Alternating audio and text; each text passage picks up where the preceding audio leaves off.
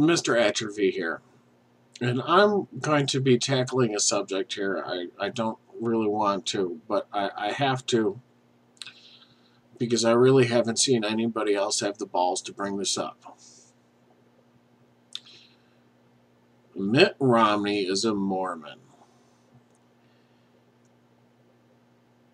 He wears magic underwear.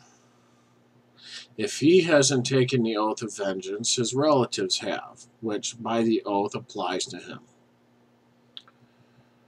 He has sworn allegiance to the apostles and the prophet above every other thing on earth.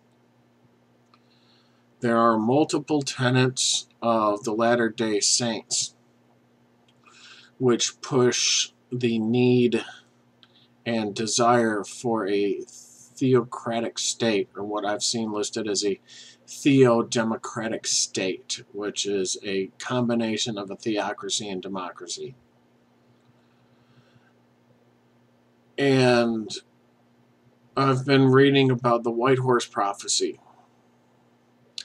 and how Mitt Romney is a miracle baby. He seems to be groomed to be in this position.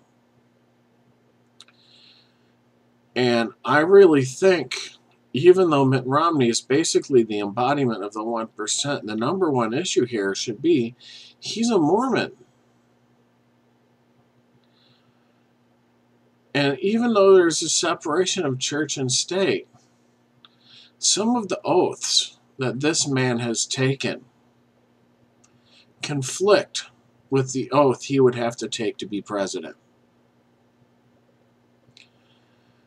And if he was to take the oath to be president,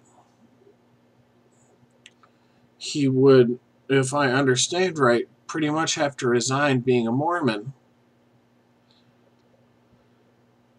because a president answering solely to the prophet of the Latter-day Saints is a really fucking scary thing. And nobody's bringing this up.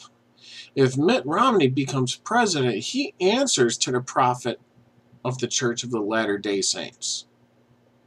And I just can't believe nobody's bringing this up. Nobody's looking it up. Nobody has the balls to talk about it on any news station.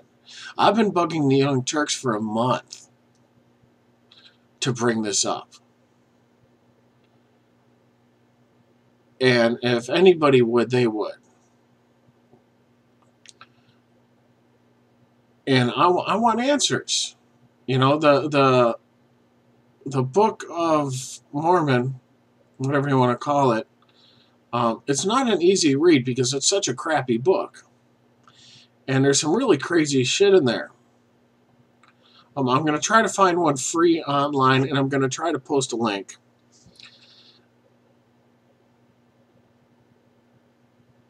And, you know, if I really want an answer to this.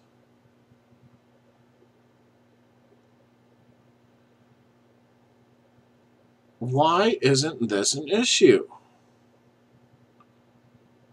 This should be the first thing people talk about when they talk about Mitt Romney.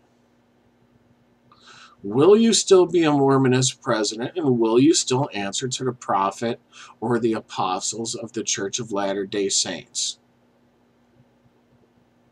Which will be a higher authority to him? The Book of Mormon or the Constitution? Who will he answer to? The people of the United States or the people that run his church?